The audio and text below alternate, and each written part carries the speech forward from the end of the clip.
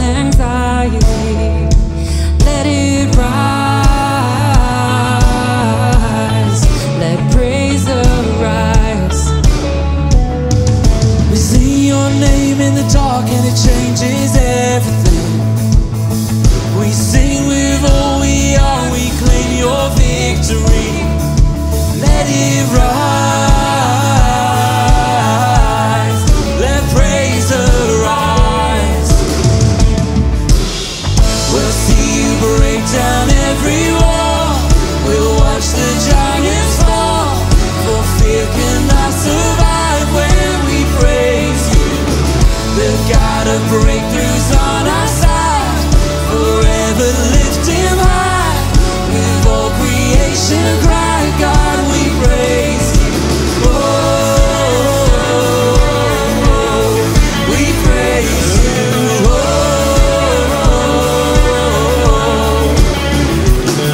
Let faith be a song that overcomes the raging sea. Let faith be the song that calms the storm inside me. Let it rise. Let faith arise. We'll see you break down every wall. We'll watch the giants fall. For fear cannot survive when we praise you. The God of breakthroughs on our side, forever lift him high, with all creation cry, God we praise you, oh, we praise you, oh.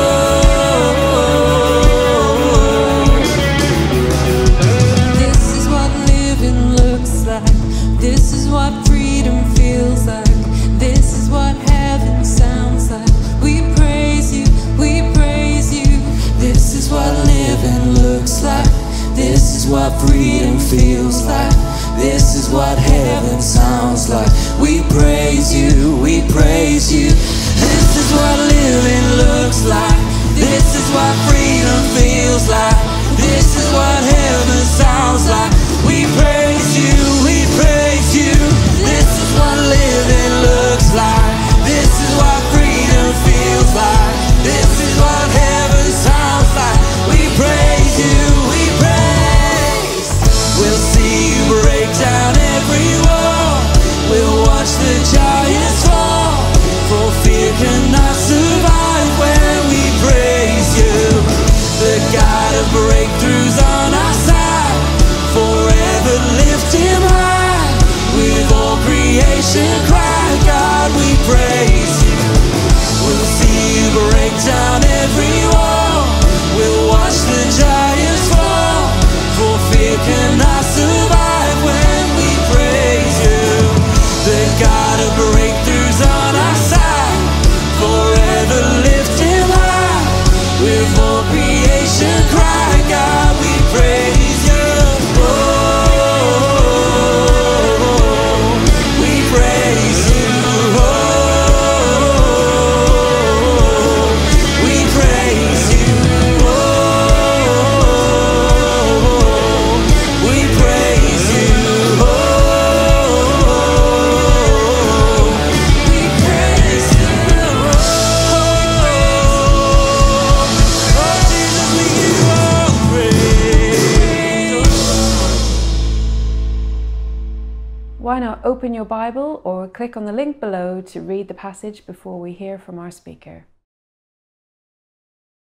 It's been Easter, Surprise. Hopefully that didn't come as a shock to you. But actually, one of the wonderful things is we don't stop at Easter, right? Like Libby was saying, we get to live in the fact that it's a resurrection Sunday almost every day since Easter. So we continue to be in that space. So right now we're going to be reflecting on what it means to be living in that resurrection life as we continue to go on. If you caught my sermon on Easter, I made some sort of chemical explosion. It's all right. No harm, no foul if you missed it. But it was a lot of fun. But it's one of those things that resurrection life continues to burst from the tomb as we continue on through history. It's been going on for the last 2,000 years, and it will continue on into eternity. We get to be completely saturated in this resurrection life. But that being said, we all celebrated Easter, but not everyone at the time of Easter Sunday back 2,000 years ago would have known exactly what was going on. In fact, many people didn't, including the disciples, and even the two disciples we see here, despite them being graced with a nice walk with Jesus. Now, as an aside, let me tell you a little bit of a story. I don't know if you've noticed this, but I'm an American. Bear with that. Though I've been here for about 12 years, there's still a lot of Americanisms that stay with me. I like to celebrate Thanksgiving. I like to wear my ball cap. Often my hat is backwards. And I enjoy watching American sports still, like the Super Bowl. I will confess, though, being in Twickenham, rugby is superior. That's fair. But American football still has a bit of a charm. A few years back, 2017, I was watching the Super Bowl that is up on the screen. It was the New England Patriots versus the Atlanta Falcons. Now, I'm not expecting you to know a lot about American football. I will explain almost everything you need to know for this particular story, which probably is helpful. But I grew up as a young child in Foxborough, which is the town that the New England Patriots play. So it's like if you grew up here in Twickenham and you hated rugby, it'd be strange. Maybe you do. No judgment. But I quite knew the Patriots, was a pretty big fan. So 2017 rolls around, and they're in the Super Bowl. Now, the Super Bowl, if you don't know, starts at 11:30 p.m. here because of the time change. So staying up to watch the Super Bowl is a bit of a commitment. But as the game was going on, it continued to look less and less exciting. American football is broken up into 4 quarters, and by the third quarter, they were losing quite dramatically. The score was 28-9, and it looked pretty dire. By that point, it's about 1 a.m, and I go, you know what? I don't have the heart to watch this team get pummeled to the last quarter. I'm going to go to bed. I'm tired. I got things to do the next day. So with the score being 28-9, and that having pretty much no hope, I decided, defeated, dejected, and with little to no hope, I turned off the TV and went to sleep. The next morning, there was no need to check the news. I knew what would have happened. I knew my team had suffered a humiliating defeat. I knew the major news outlets would say how bad the team played and how it was clear this team wasn't as strong as they were through the whole season. The day went on as usual for me. I was doing ministry things, and the nice thing about some American sports is no one here in the UK really feels the need to talk to me about them. So I didn't need to dredge up these painful feelings. So I went along my daily ministry life. And then suddenly, without warning, my friend Stanley sends me a text message. Hey, did you stay up to watch the game last night? See, I was ready to hedge on how the team clearly wasn't ready, how the opposing team had done much better. Though I didn't really believe it in my heart, mind you. I was, ready to engage in those social niceties about, well done, didn't the better team win, blah, blah, blah, blah, blah. But before I could get to any of that, a next message popped up. Overtime was crazy. Was it? So I don't know if you know this, but in American football, you need to tie to get to overtime, a lot like other sports. And they weren't very close to tying. So suddenly I immediately run to the internet, start Googling, check the news, and it turns out that in my disappointment, I went to sleep too early. And I missed something that was rather spectacular. The Patriots had come back from being so far behind to tie in the final quarter. And then in overtime, they made the play and ended the game winning it. It was hailed as the comeback of all comebacks. People were going, I can't believe this is the game we watched. What a fantastic game. Whoever missed it was a fool. Wow, that's so fun. Now, this wasn't really meant to be a long-winded pitch for the celebration of American sports. But what we see with Cleopas and the other disciple is that they left Jerusalem before the story had ended. Like I went to bed before the game was over. They, in their defeat and in their sadness, in their expectation of what was supposed to happen, right? Jesus was supposed to be the Messiah. He wasn't supposed to die. Them and all the other disciples had just spent all Saturday completely mourning the loss of not just their friend, not just the one they thought was a savior, but actually everything they had hoped and believed in. Everything that they had planned for the future was dashed on the floor. And while those in Jerusalem were mourning, Cleopas and this other disciple were packing.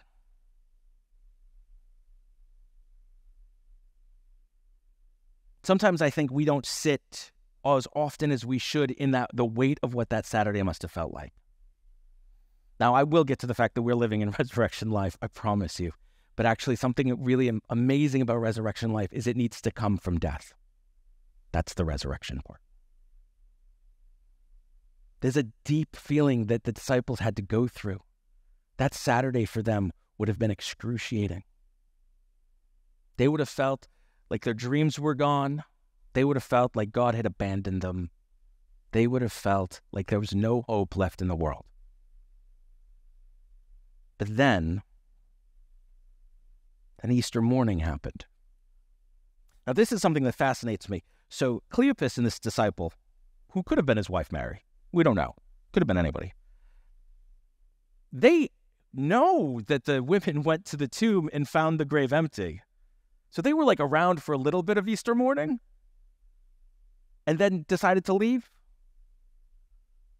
So things were happening and they're like, oh, well, weird stuff, right? Let's go. And for me, I'm like, that's so strange, but in fact, amazingly relatable.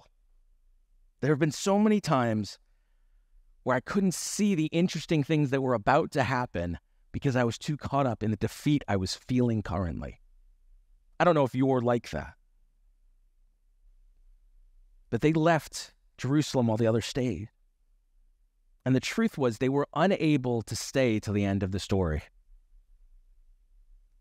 Nowadays, with superhero movies, it's quite normal for there to be some sort of bit of the story after the credits, right? There's always an extra bit.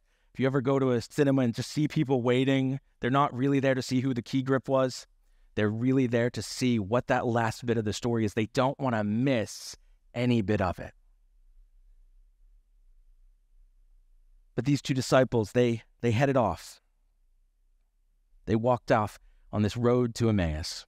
7 miles, not a short walk.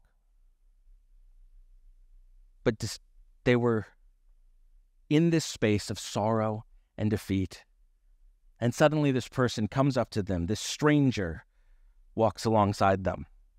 Now, clearly we know who it is, right? We know it's Jesus. But they don't have a clue. It says they're kept from seeing it. And there's a lot of debate on how that is, if what kept them from seeing that it was Jesus. Some people think that Jesus kind of kept himself secret. Given the fact that that's not quite Jesus' MO normally, I wonder if it was their deep sorrow, their inability to see what was going on. If it was what was going on in their life was too forefront in their vision to really see, so they were kept from seeing what was really going on, who was really traveling with them. It's funny because the stranger asks them about it, and in the midst of their despair, these two disciples, these people who would have walked with Jesus, talked with Jesus, knew Jesus personally, who would have been in Jerusalem for the crucifixion, the ones who were hoping that he was the Messiah, When Jesus asks them what was going on, their response was, some prophet died. In the midst of all the things that they had going on internally, they demoted Jesus because they couldn't quite bear to say, the one we thought was the Messiah, the one we thought was going to save us, the one we thought who was going to rescue us from the Romans, the one we thought who was going to free us from sin. So they demote Jesus. They make him more accessible to their heartbreak. They call him a prophet.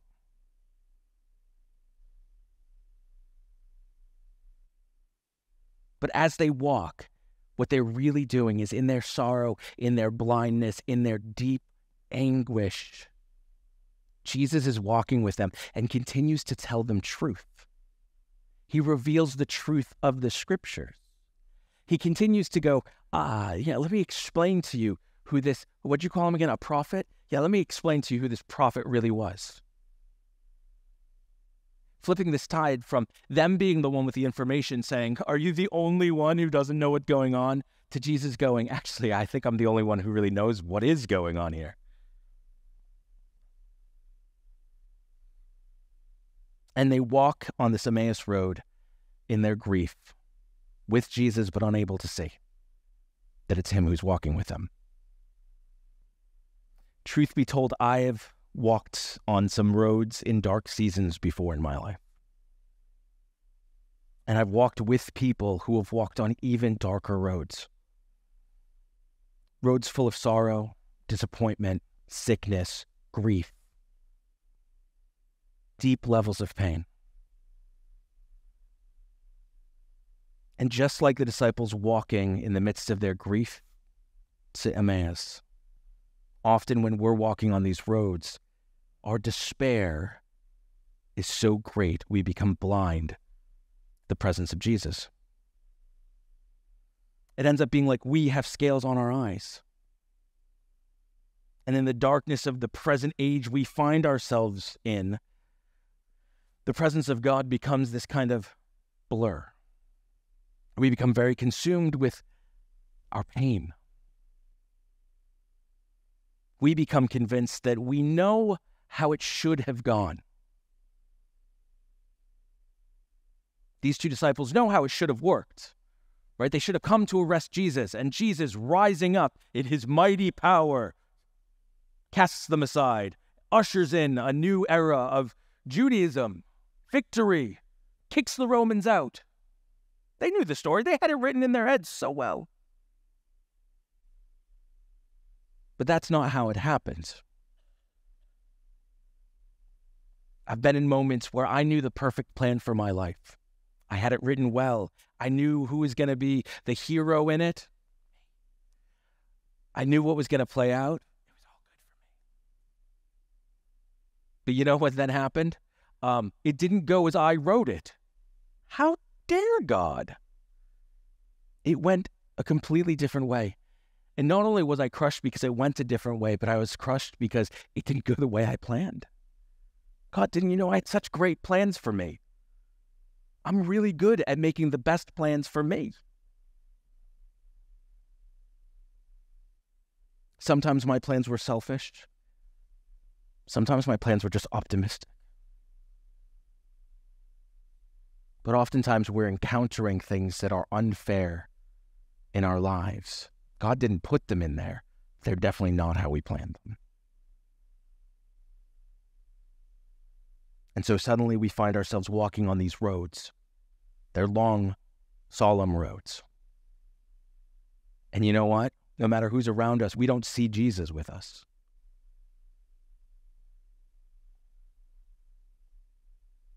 Where once we saw Jesus working plainly in our lives, maybe really easily, here we can no longer see him and we can no longer feel him. And the plans we've written so eloquently are lying broken on the floor. But that's not the end of the story. It wasn't the end of the story for these two disciples on the road to Emmaus, and it's not the end of our story right now. Paul himself was very familiar with finding himself in the midst of suffering. Shipwrecked, beaten, stoned. He was really good at getting in trouble. But he says this in Romans 8:18. For I consider that the current suffering of this present time is not worth comparing to the glory that will be revealed to us. For Paul and for each of us at some point, but maybe even a few right now and today, there is a present suffering. There is heartbreak. There's something going on right now. Sickness, heartache, stress, grief. And these are all very real afflictions of the human condition. But just as the disciples on the long, lonely walk to Emmaus, we don't walk alone. But often we don't recognize where God himself is walking with us. It wasn't the suffering on the road that makes the disciples be able to see Jesus at the end.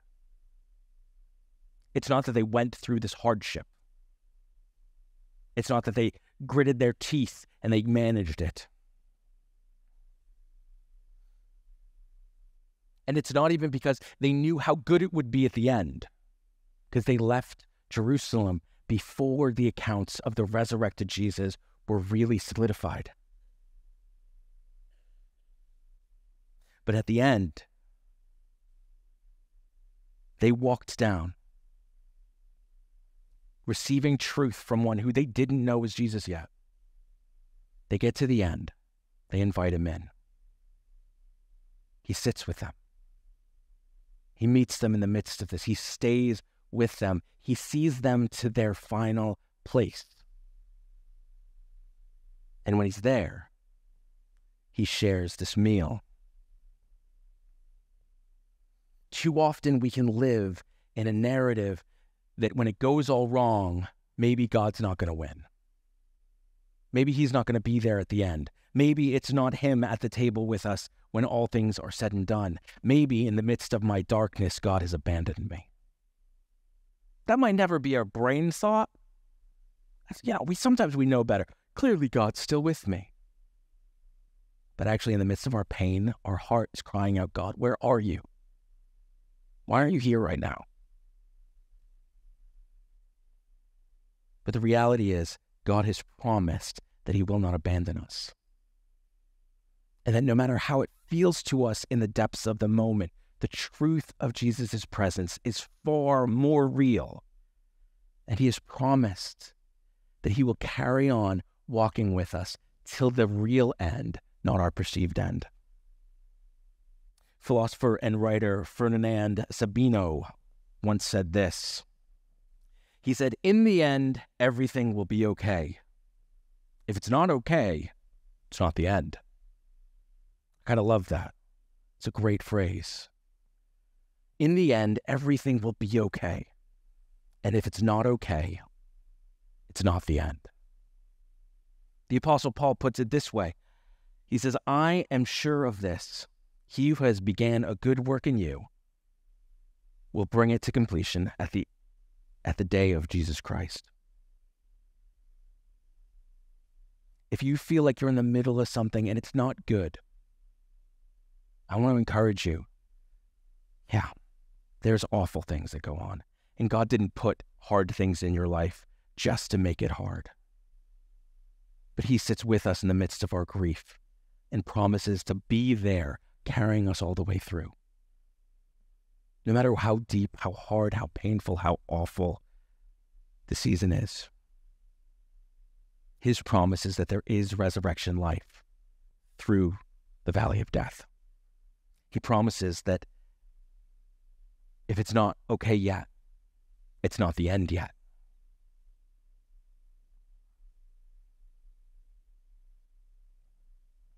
For us, we might be in a season, wherever we are, that it's hard. Maybe we've lost someone. Maybe we're sick. Maybe we're in the pits of sorrow. But I want to encourage you that you're not walking alone on this road. Jesus is walking it with you. The resurrected Jesus, the one who knows what death feels like, knows what the road you're walking on feels like. He's walking with you. And he's not going anywhere until you get to the true end.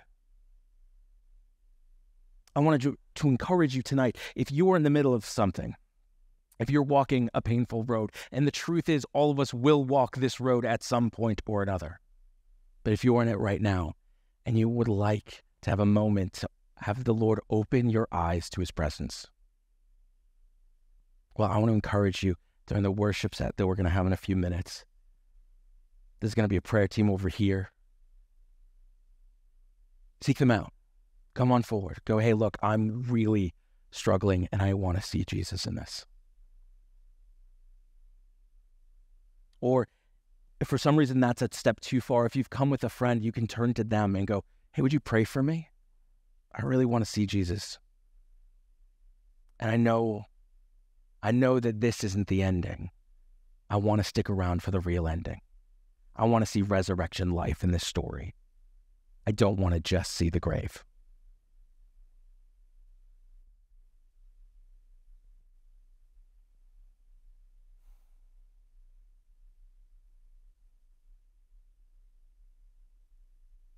Romans 8:28.